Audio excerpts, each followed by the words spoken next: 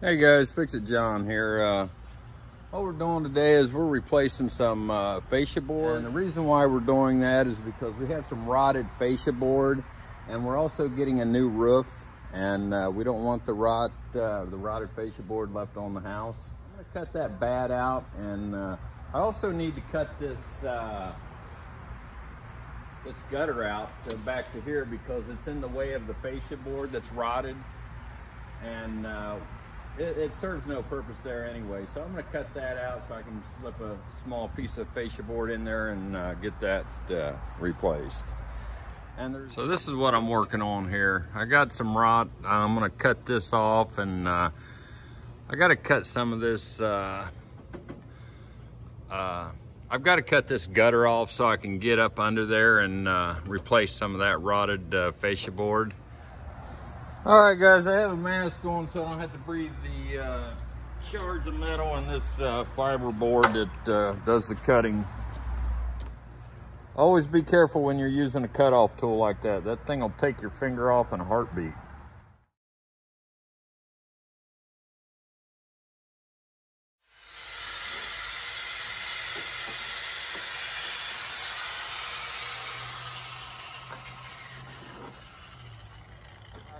Normally what you would do is before you do the roof, before you do the dry in, after the tear off, that's when you would do the fascia board.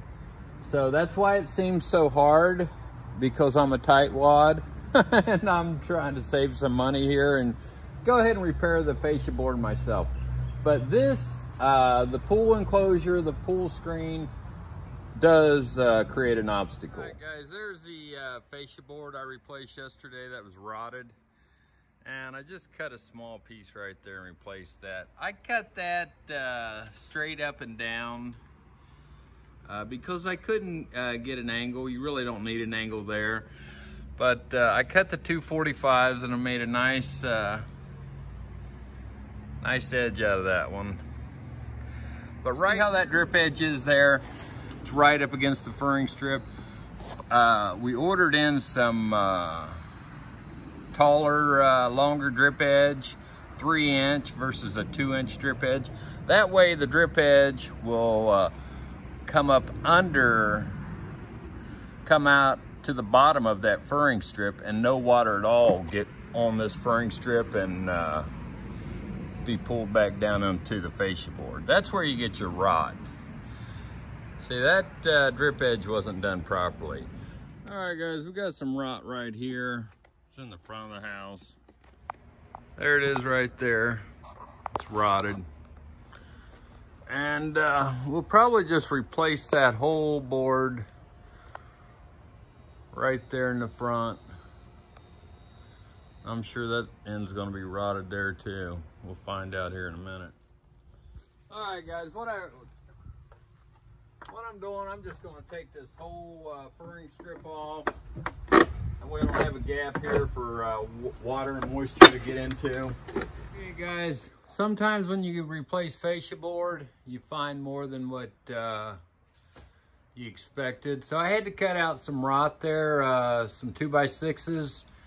That was pretty rotted, and there was one over here that was rotted. And what I'll do here is I'll double it up and even throw a board underneath it so I'll have something to nail to. And then I'll bring them all the way to here.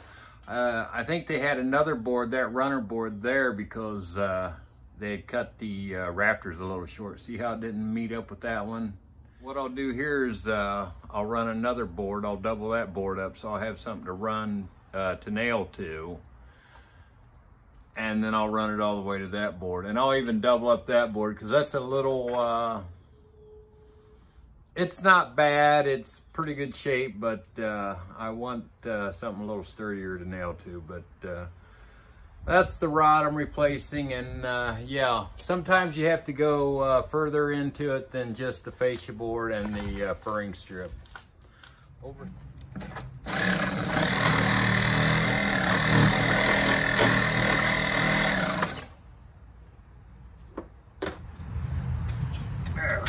Done.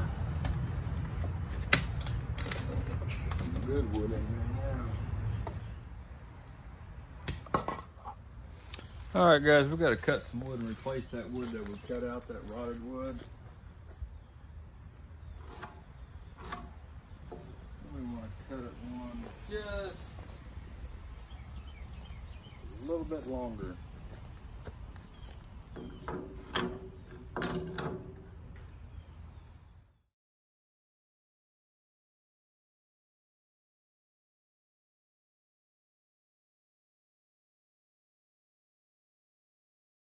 All right, guys, there we go. We cut the rotten spot out. So this one, we cut a short one, and what we're going to do with this short one is go up behind that 2x6, so we have something to nail to. So we'll put that one there, and this one that we cut to the same length as the first one, that one will go right there, and then we'll nail our fascia board onto that.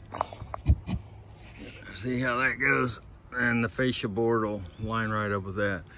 Doesn't have to be perfect. All right, guys, to make this possible, to shoot the wood, nail the wood down, you're gonna need something like this, because you can't get a hammer on it unless the top of the roof is gone. So we're gonna do it from the inside, outside in, and it's a real handy gun here. It's a carpenter gun. It's for tight spots. I've got one of these ginormous framing guns too, but I can't get it in where I need it. So I'll use this one here. And it shoots it in pretty quick. It's already in. That's what we're looking for. There.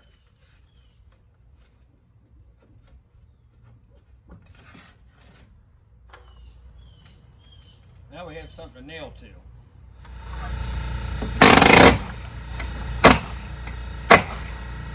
In there.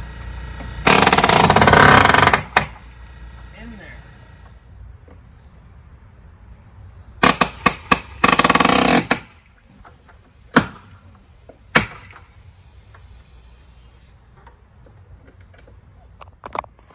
Da-da-da-da.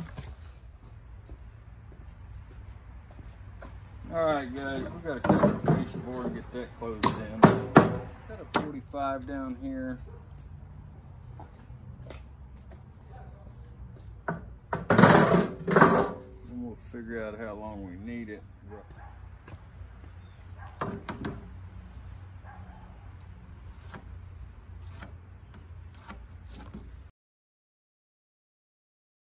Hey guys, Fix It John. This is as far as I've gotten. I've been a little busy replacing the fascia board. I still need to put the furring strip up at the top, so when they put the drip edge on, it'll hang over that and drip over the fascia board. But that's as far as I've gotten. Just wanted to show you my 45 there. That's a pretty good tight joint, and that's what you want when you're joining fascia board together. And there's my other 45. This is all new up front here. So I'm gonna have to use two 8-footers. That's what I ripped out and replaced with some new 2x6 and did some work inside that. See here. So here's my fascia board. So my cutting table, nothing fancy here. My circular saw, the only tool saw I have. I'm not much for woodworking, but I can get the job done when I need to. So there it is. We'll cover that up today and finish that. So what I'm doing here, guys, is I'm going to take my square and I'm going to strike a line so I can keep an eye on where I'm cutting.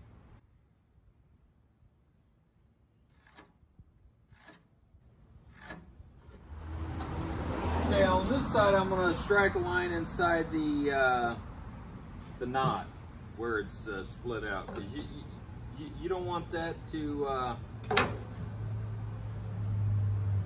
allow it to get any water in it or any intrusion at all with water, and it will start to rot quicker. So this isn't rocket science, guys. It's just a matter of common sense. Nothing fancy here. And it's got two holes here. One for a 0, it's it has a 0 and a 45. So if you're cutting,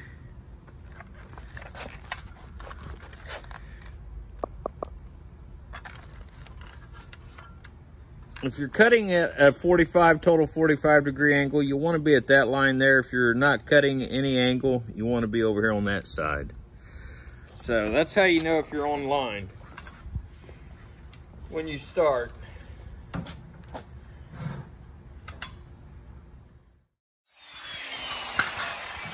that's our 45 right there. That'll butt up nicely against that corner edge, and then we'll be able to slide another piece of fascia board up under it, and it'll also have a 45 cut into it. This end here, we're cutting a little more meat off the board because I want to cut that knot out. That'll absorb water and cause it to crack.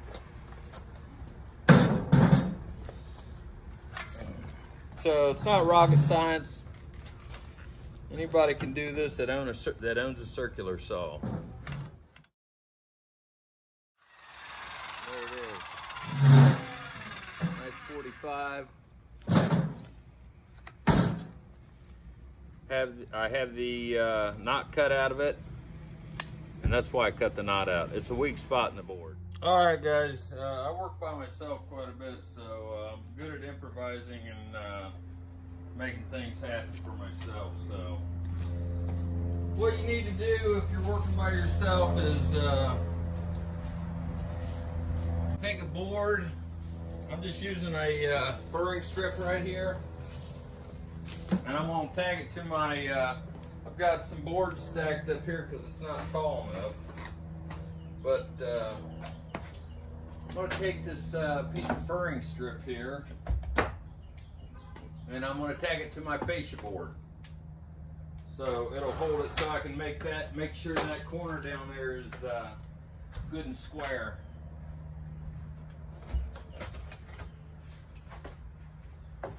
So get it best you can down there where you think it's going to go. Take your furring strip, put it up against that fascia board,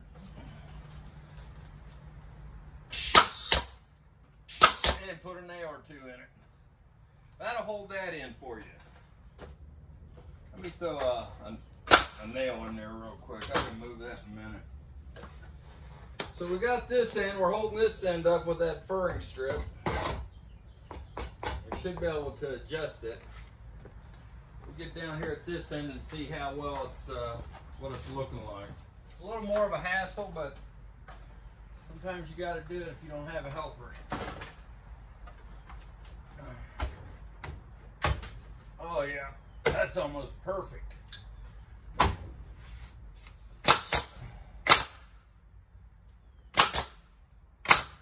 Now when you shoot a nail, especially these light nails, don't just shoot it straight in. A nail has more holding power if you angle the nail. So, I mean, if you angle up like that, and then angle down like this,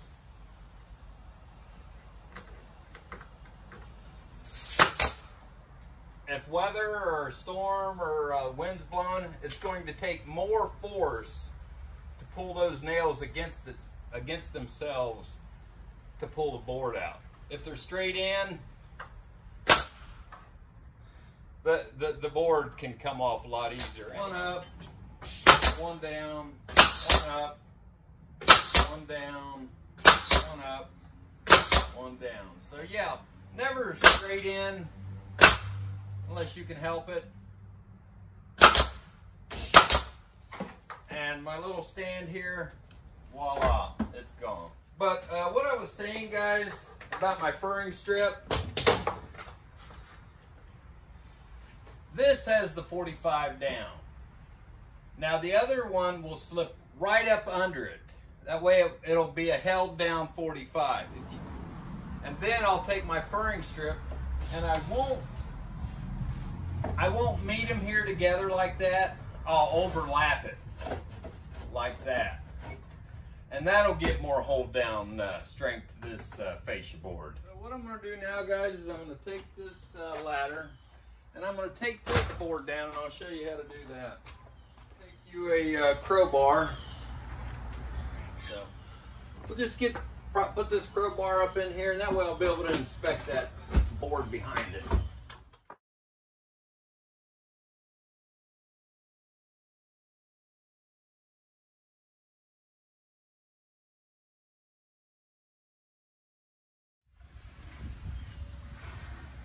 Wood looks good, no termites. All right, guys, there it is after it's nailed in. It's two 45s together, and for additional holding power, I'll take a furring strip and I'll set it right over top of it.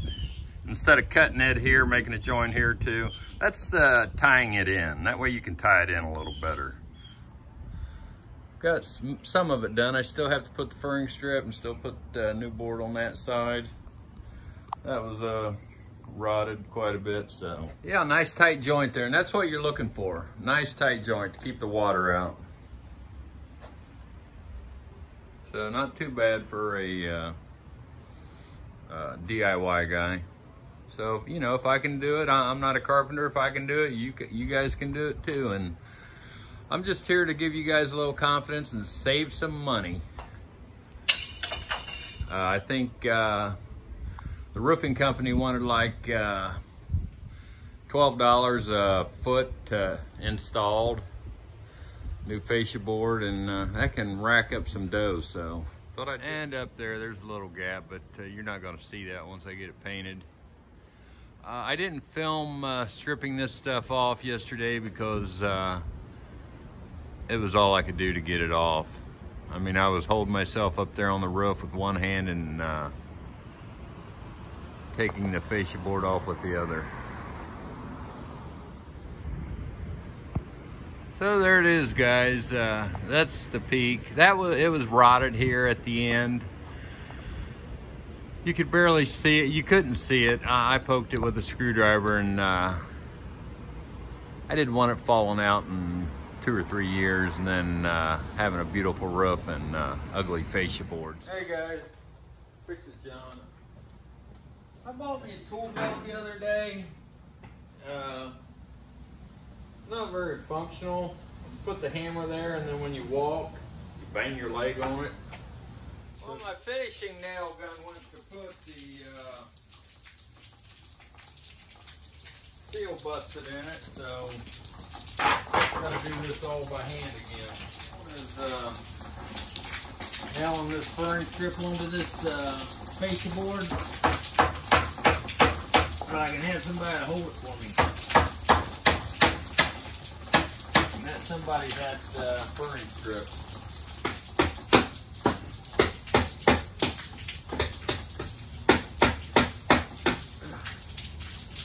Alright, I just got her tacked in there. That's just a little bit of an underhang, and then but I'll come back down to this end, tack that up, pull that nail and shove that up again so there's no underhang, and it'll be nice and square. Some of these, it's like 2.5 inch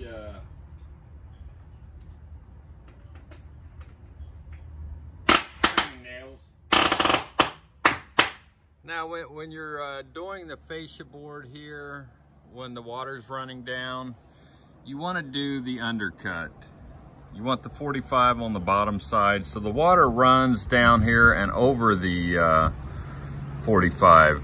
Now if you have it flip-flopped, what will happen is the water will come down and inside the 45 and have a tendency to rot the wood out a lot quicker. So, and that's what I'm talking about right there underneath. See the water? If the water was running down and it runs down, it's going to have a tendency to run over the other fascia board. Now if you had this 45 flip-flopped and the water was coming this way, it would have a tendency to run into. That's why it's very important to get a good tight 45 butted up together, just to drip right off if it touches the fascia board. But hopefully it won't touch the fascia board, because now we're having, see this strip edge? The strip edge is not long enough.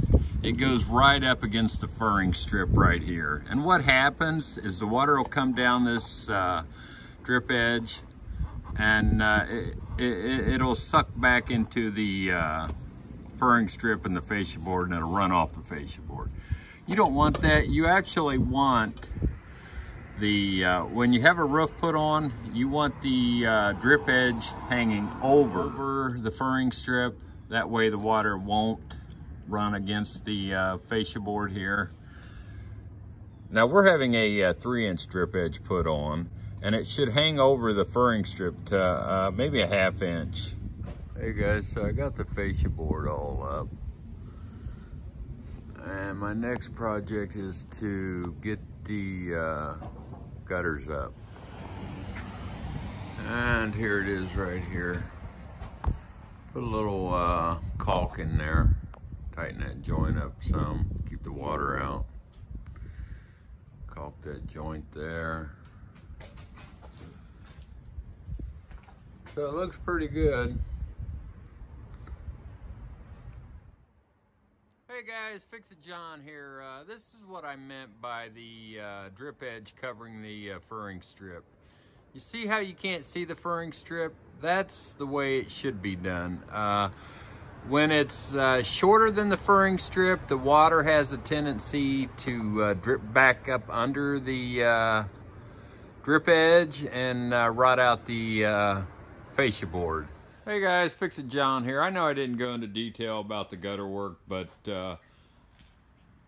all it is it was nailed to the furring strip with roofing nails, and just little short 2-inch roofing nails. And I used the same style nail to nail it back up. And you nail the gutter to the furring strip, and then those big long spike-like nails, they go through your, you nail those to your furring strip also, so your gutter doesn't flop around. So remember guys, this is Fix It John. If this fascia board video helped you in any way, like and subscribe and give me a thumbs up. Thanks for watching.